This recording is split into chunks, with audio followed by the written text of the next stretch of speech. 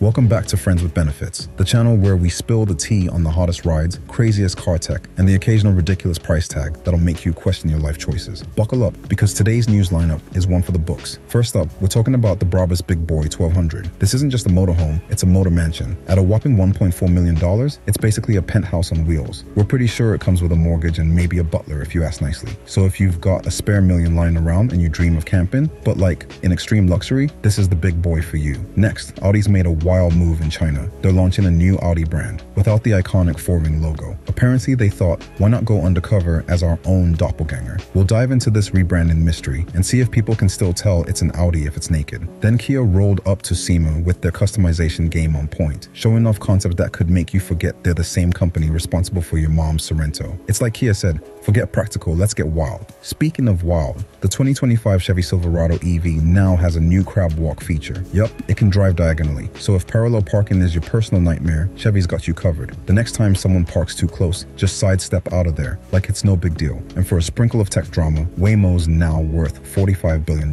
Yep, more than Ford, and almost as much as VW. You know, the world's gone upside down when a company making cars without drivers is worth more than companies who have, drivers. Last but not least, Audi's profits took a serious nosedive with a 91% drop in Q3, but don't worry, they've got a redesigned A7 on the way to try and save the day. If at first you don't succeed, redesign, right? So there you have it. This episode of Friends with Benefits has everything from million-dollar RVs to self-driving startups flexing on the big names. Hit that like button, subscribe, comment, and let's jump into all this madness. Introducing the Brabus Big Boy 1200, the motorhome that basically laughs at every other RV on the road and comes with a price tag of just $1.4 million.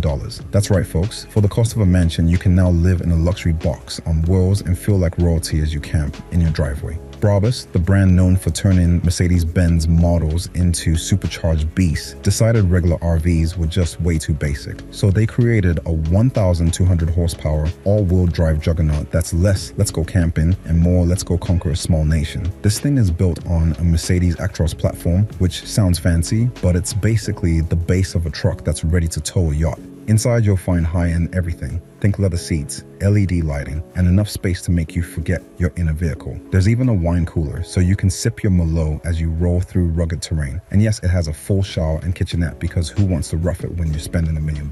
For those wanting to go off-road, the Big Boy 1200 is as rugged as they come. Massive off-road tires, reinforced axles, and even armor plating, because you never know when you'll need to flee a zombie apocalypse in style. It's the kind of vehicle that makes you wonder, are you camping or planning an invasion? So, if you're ready to trade in your house for a mobile castle with enough power to pull a mountain, the Brabus Big Boy 1200 is waiting. Just remember to save up for the gas money.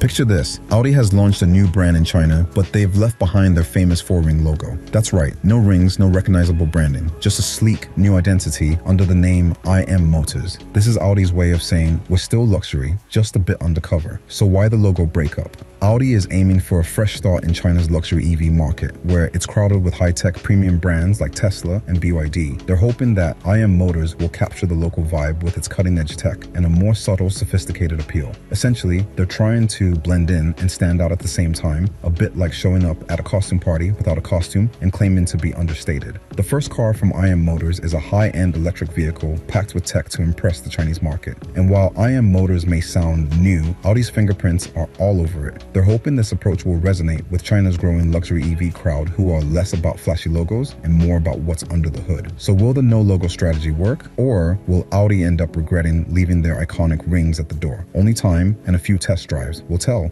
Kia has just rocked up at SEMA, and let's just say they didn't come to play. They came to customize. Kia went all out with a range of wild, souped-up concepts that are anything but your everyday Sorento or Soul. They brought futuristic builds, off-road-ready beasts, and high-performance machines to prove they're not just about practical family cars anymore. One standout was the Kia EV5, which they decked out with rugged off-road gear and chunky tires, turning it from a city-friendly EV into a true adventure mobile. Picture this, an EV ready to take on mud, mountains, and mall parking lots alike. It's like Kia took a look at the typical electric car and said, yeah, but what if it was tough? Then there's the Kia Forte GT, transformed with an aggressive body kit, sports suspension, and extra horsepower for the folks who want a daily driver that can tear up the track on weekends. Who knew a Kia could look like it's ready to square off against the sports car crowd? And of course, they didn't forget the Telluride, which showed up looking like it's ready to conquer the apocalypse with off-road tires, roof racks, and enough gear to survive just about anything. Kia's message here, forget mom car vibes, they're diving headfirst into performance, adventure, and style. It's bold, it's unexpected, and it's Kia saying, hey, we're not just here for the grocery runs anymore. Whether these concepts will ever hit the showroom is anyone's guess. But one thing is for sure, Kia came to SEMA, and they're making a statement. The 2025 Chevrolet Silverado EV is here to make a statement, and it's doing it sideways. Yep, Chevy's added a wild new crab walk feature that lets this electric beast drive diagonally. Imagine pulling up to a crowded lot, spotting the last tiny parking spot, and just sliding in sideways without a care. This feature takes think outside the box to a whole new level because technically you can drive outside the box now. But crab walking isn't just a gimmick. Chevy's playing smart in the electric truck arena, where heavy hitters like the Rivian R1T and Ford Lightning are already turning heads. By adding this diagonal drive mode, they're offering something practical for off-roaders and city drivers alike. For anyone who loves a bit of off-roading, the crab walk feature makes it easier to maneuver around tight turns and uneven paths, making this EV not just high-tech, but high fun too. Now let's talk about the mechanics behind this sideways shuffle. It's all made possible by Chevy's advanced four-wheel steering, a feature that lets the rear wheels turn independently from the front. This means the Silverado EV can shift directions like it's gliding, without losing control or stability. It's not only an eye-catcher, but also a serious aid for towing, hauling, and off-road adventuring. So if you need to slip out of a tricky spot on the trail or gracefully exit a crowded parking lot, this truck's got your back, sideways. And Chevy's not stopping there. They're also promising some solid power under the hood with a targeted 400 miles of range and impressive towing capacity. So it's not just a gimmick, it's a full-blown utility machine that happens to be one of the coolest new tricks in the EV world. With this new twist, Chevy's not just talking about thinking outside the box, they're literally driving outside it. So if you want a truck that lets you move forward, backward, and now sideways, the 2025 Silverado EV is bringing the side hustle to a whole new level. Here's a juicy one. Ferrari's been hit with a recall. And yes, we're talking about not one, not two, but 4 whole cars in the US. Turns out these 4 Ferraris might have a loose drive shaft, which, if you know anything about cars, is like having a loose bolt in the middle of a roller coaster. Things could go sideways quickly. This isn't just any car either. It's the Ferrari SF90 Stradale, a hybrid hypercar with over 900 horsepower. So imagine that much power with a wobbly drive shaft. Not exactly the ride of your dreams. Now, Ferrari's playing it cool, saying they'll fix this with no charge, like a fancy oil change, but let's be real, it's Ferrari, so even if they're only recalling 4 cars, you can bet they're handling this with full-on white glove service. We're talking priority treatment at dealerships, probably some free espresso in the waiting lounge, and maybe a little "we're sorry" swag for the inconvenience. This recall might seem tiny in numbers, but it's Ferrari we're talking about. A minor issue here is headline news because, well, it's Ferrari. It's also a good reminder that even the most elite brands sometimes have little hiccups, and by hiccups I mean whoops, your drive shaft could pop out. So if you happen to be one of the 4 people affected, congratulations, your Ferrari is about to get some special TLC.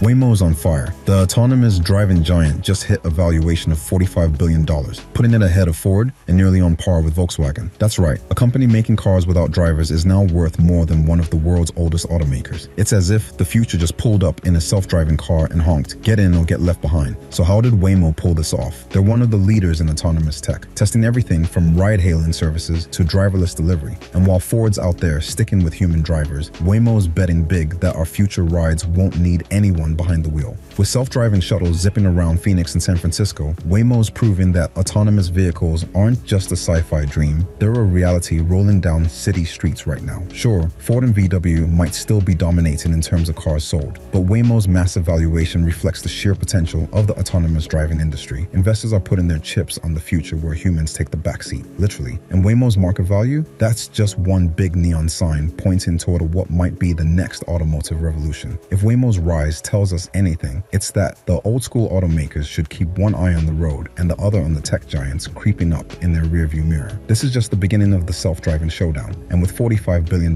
backing it up, Waymo's definitely in it to win it. Audi's had a tough quarter, like really tough. We're talking a 91% drop in profits for Q3. Yes, you heard that right. Imagine selling almost the same amount of cars but somehow making way less money. Audi's sitting there like, where did it all go wrong? They're blaming it on higher costs, supply chain issues, and of course the epic battle to stay on top in the electric vehicle race. But Audi's not just moping around. They've got a new plan to win our hearts and wallets back. An all-new redesigned Audi A7 is due early next year. They're hoping this sleek machine can bring the cash flow back and make us forget about this rough patch. Expect it to be packed with tech, a fresh design, and that unmistakable Audi style that screams, yes, I'm fancy, but I'm also fast. In the grandest scheme of things, Audi's just dealing with what every luxury car brand faces these days, a market craving EVs and cutting-edge tech, while old school profits from gas-powered rides start running dry. So Audi's pulling up its sleeves and betting big on new models to bounce back. Will the new A7, A6, A5, and A4 be the heroes Audi needs? Only time will tell. For now, they're crossing their fingers and probably watching their profit margins very closely. And that's a wrap, folks. Thanks for hanging out with us on Friends with Benefits, where we bring you the wildest car news and questionable million-dollar motorhomes. If today's lineup didn't make you rethink your next vehicle, well, maybe you're braver than us. Don't forget to like, subscribe, and hit the bell so you never miss a ride on this crazy road. Catch you next time, and until then, keep those engines and dreams running.